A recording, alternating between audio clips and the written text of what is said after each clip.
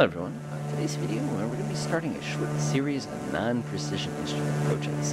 Now, as I've grown as a pilot and gotten real-world experience, I think these things start to leak into the flight simulator, and I just figured it'd be worth sharing them with you. The aircraft today, by the way, we're flying the Mooney 20 Romeo. This is one of the named Moonies. If you're curious where we are, we're up here in New Hampshire with holy scary mountains and a lovely little space right there below us. Let's get started. So the first things first, when you're doing non-precision approaches, or really any sort of instrument approaches, it's really critical that you limit the amount of things you have to do at one time. Now, when I first went into these things, especially when I was flying in the flight sim, I just say, I'm just going to kind of YOLO it, and I'll line up at the ground, and we'll just rush in, and we'll kind of have everything. But I always found myself to be all over the sky. Let me show you what I mean by that. So I'm going to go ahead and disengage my automatic pilot. We're going to pretend that we're approaching our final approach fix here. Everything's looking pretty groovy. We're looking down. All right, we're ready to start our approach down to the ground. We're going to need to get about 600 feet per minute down. We're going to need an airspeed of 90 knots. And of course, there's going to be all sorts of clouds and all sorts of nastiness bouncing us all over the place. So unfortunately, as much as we'd love to just be able to kind of sink on in there, we're probably not going to get that. All right, so we approach our final approach fix. They say, go. We go ahead and cut the throttle. We're just going to estimate. We're going to increase our RPM. We're going to push the nose down. We're going to try to get ourselves about 600 feet per minute is about what the Mooney works out to be, about 550, 600. And so now I'm pulling the throttle down. I'm in instrument approach mode. I'm trying to center my needles up real carefully here as I'm sort of coming down. Still going really, really fast right now. Doing about 130. I can't even put my wheels down on the Mooney yet. Getting bounced around, nothing's new. I decide to be aggressive. I pop out my speed brakes. It helps slow me down a little bit. Sweet, I get under 120. I'm still struggling to keep my 160. Oh, now air traffic control is calling me. They're telling me that, looks like I'm ready to get my flaps down. My speed's getting a little slow. All right, air traffic control told me to change the frequency. I'm reaching over and I'm changing my knobs for my frequency. I'm trying to keep my 600 feet per minute. Now it's starting to get slow. 90, my next notch of flat. I've got a timer going. Okay. As you can see, it starts getting overwhelming immediately. And we run into a situation where we basically have so many tasks going on at the same time that we're unable to do any of them well. Now, there are plenty of veteran pilots out there that are like, well, that's just routine. If you do it enough times, it's not that difficult. That's true. But remember, it just takes that one straw to break the camel's back. So if we're in a situation where everything's going our way, we have control of the airplane, we're feeling pretty confident, we've got it all good, all of a sudden something happens. The person next to you throws up. For those of you who fly instrument approaches on a daily basis with non-pilot folk in the front seat, you'll discover that their tummy, it doesn't work well. As a matter of fact, it will surprise you how many times they will need to use the relief bags for the purposes of not making a massive mess in the front seat of the airplane.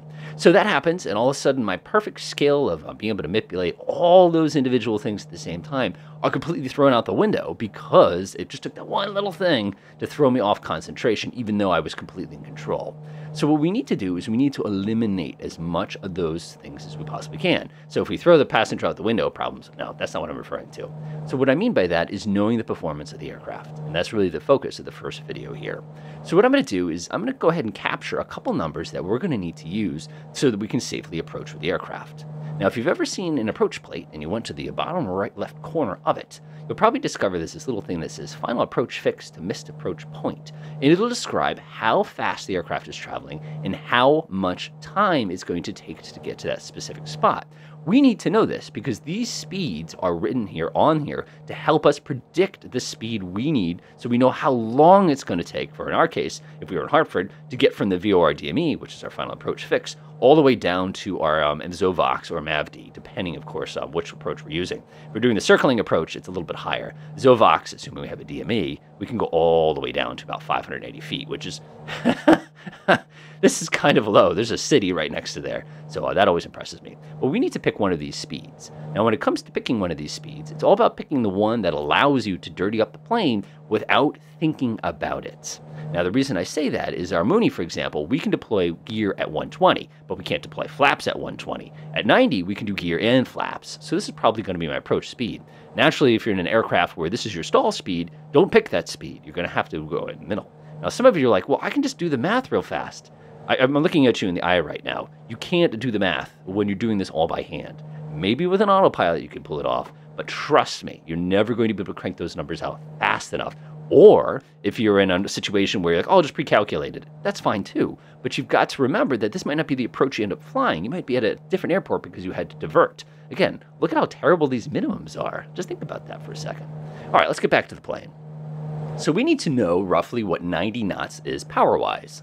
So how are we going to figure that out? Well, there's going to be two different things we're going to need to know. We're going to need to know 90 knots level, and we're also going to need to know 90 knots dirty, and we're also going to need to know 90 knots in a descent. Now, a lot of airplanes, the Mooney in the real world, notwithstanding here, believe it or not, the power for the level and descent are actually almost the same, especially if you're doing about 500 feet per minute. So let's go ahead and figure out what 90 knots is. So I'm going to go ahead and pull the throttle all the way back. I'm going to go ahead and look out the back window. I'm going to go ahead and pop out my speed brake. Now, keep in mind, the Mooney is a rather unique beast because we have these lovely speed brakes here, and they do a nice job of kind of getting us slowed down a little bit. Go ahead and look back out the front here. We want to be very careful here because we don't want to speed brake ourselves past our 90 knots. So I'm going to go ahead and retract the speed brakes. We're a Mooney, so notice it takes no effort to go ahead and start not slowing down here. This is why I like the speed brakes here.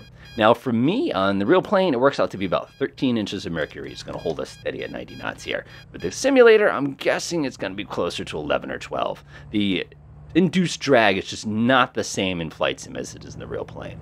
All right, we'll make sure our RPM is all the way forward. And we're starting to get a little high on the nose here.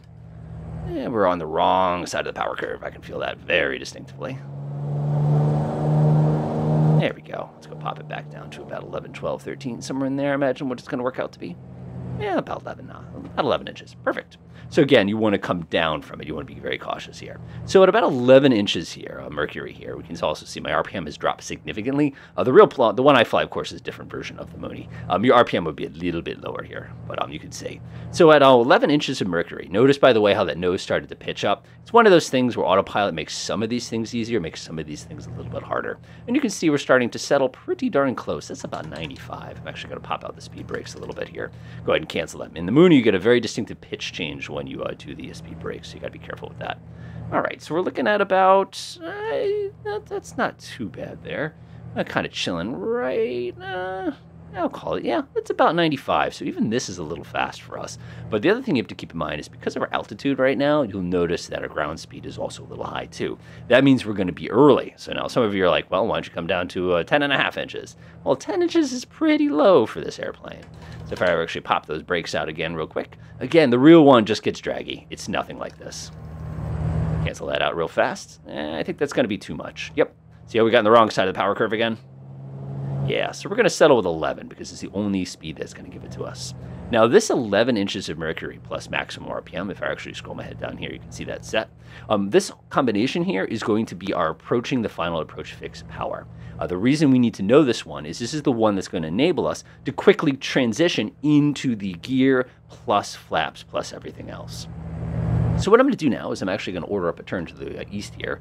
The reason being, of course, is if you look out my window right now, you'll realize that there's a lot of mountains in that direction, and we're about to enable a descent here, so we want to kind of be careful.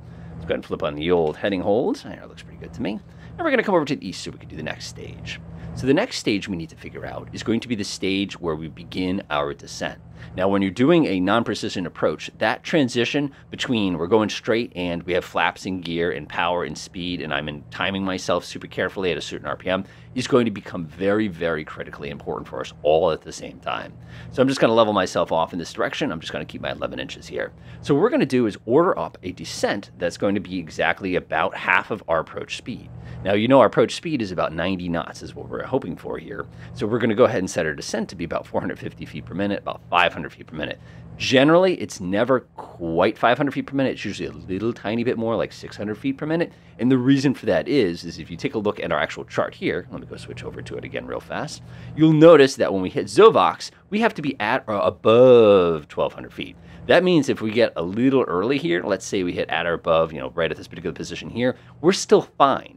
This whole 2.3 nautical miles, I can spend at 1,200 feet if I want to. But the important thing is, if I get to 1,200 feet between Zovox and Mavdi here, that means I have less time to be looking for the runway for the purposes of getting ourselves back down on the ground. So again, it's those little teeny tiny things that matter here. So that's all set. Aircraft's looking pretty good. We're going to go ahead and order up. I'll order a descent. Let's see, our descent target is going to be 2,000 feet here. And we're just going to order up a vertical speed of, let's call it 500 feet per minute. minute. So let's go ahead and call it in. We're going to go ahead and say engage vertical speed mode. There it goes. And we need a little more than that. There we go. 500 feet per minute. So now we need to find our next power combination. This power combination is going to be the dirty combination. So what I'm going to do is I'm going to drop down my flaps there. Now, whatever combination you use of flaps and gear for the purposes of doing your instrument approach is how you want to get your next number here. So for me, on this aircraft, we actually usually fly about half flaps most of the foot, and then we drop the last bit of flaps towards the end.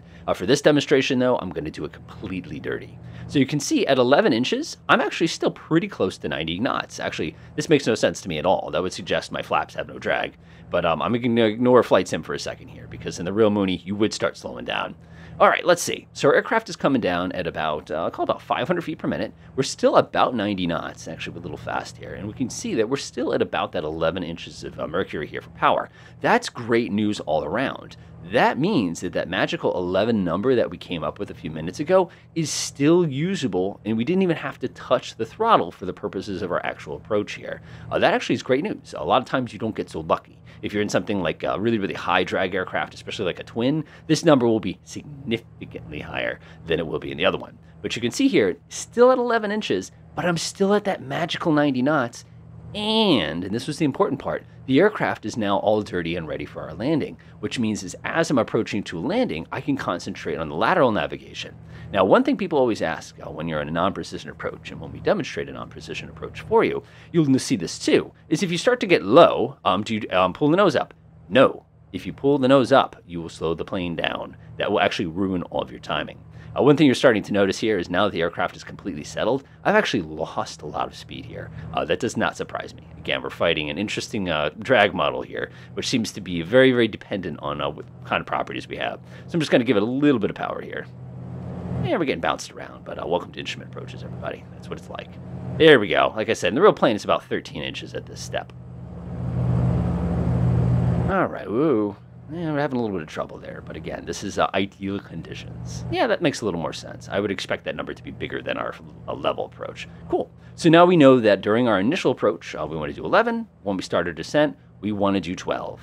So how will we put this together? Well, now we know that when we're going to come land the plane, we can just set our power immediately and go ahead and make our approaches. Now, what I'm going to do for a second here is just to show you an important skill here, is I'm going to disengage the automatic pilot. Whoa! Look at the trim on this thing.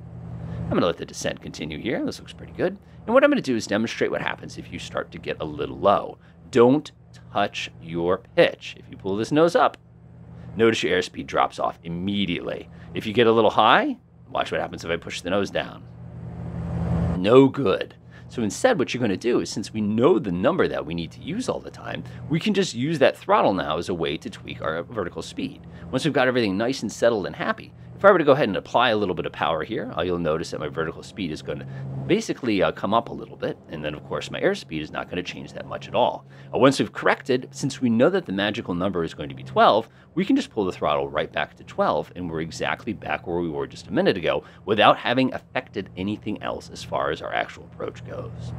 So those are the most important two numbers that we're going to need to know. Now, there's going to be a lot of variations on this theme. Some aircraft, of course, if you don't put your landing gear down to the last second, for example, if you're in a big twin plane, you're going to have a different combination of numbers here, and it could even be 3 or 4. The important thing is you know what those numbers are off the top of your head. It's not something you need to think about during your approach, so that it makes it much, much simpler.